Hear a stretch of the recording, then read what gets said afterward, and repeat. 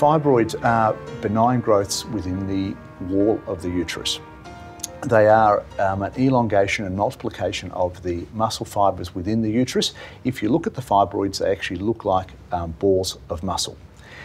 80% of women will experience fibroids during their lifetime. As women become older, they are more likely to develop fibroids. The most common symptoms related to fibroids are abnormal uterine bleeding, pressure because of the size and position of the fibroid, pain depending on the location and the size of the fibroid, and infertility.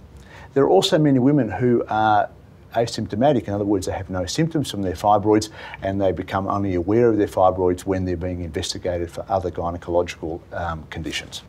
Fibroids may grow in any part of the uterus. They can grow on the outside of the uterus, that's known as the serosa of the uterus. They can grow within the muscle of the uterus and they're known as intramural fibroids, or they can be completely in the cavity of the uterus and they're known as submucosal fibroids. Fibroids affect fertility in the following ways. The fibroids that are submucosal, and they are the ones that are within the cavity of the uterus, affect implantation of a pregnancy within the uterus.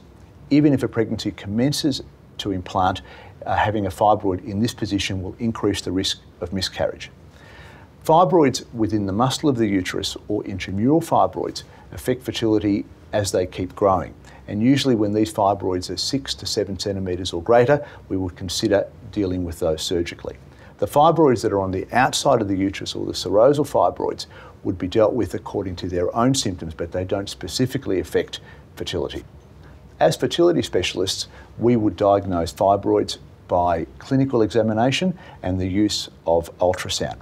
Once the fibroids are diagnosed and we work out what impact they may have on your fertility, treatment can occur in the following ways. If the fibroid is submucosal, in other words, within the cavity of the uterus, then we would remove it hysteroscopically, and that's by placing a telescope through the vagina into the cervix and then into the uterine cavity and removing the fibroid. The fibroid that is within the muscle of the uterus, and even the fibroids that are serosal, in other words, on the outside of the uterus, are dealt with in two particular surgical ways.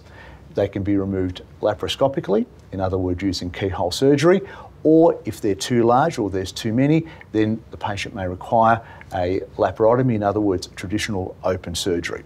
The best modality for treating your fibroids will be determined by your fertility specialist. It is important that fibroids are diagnosed and appropriately treated.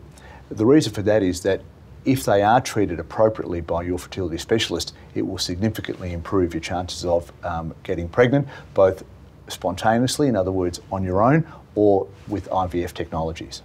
If you suspect that you have fibroids, or if you have fibroids and are having difficulties getting pregnant, you should see your GP and ask for a referral to a fertility specialist.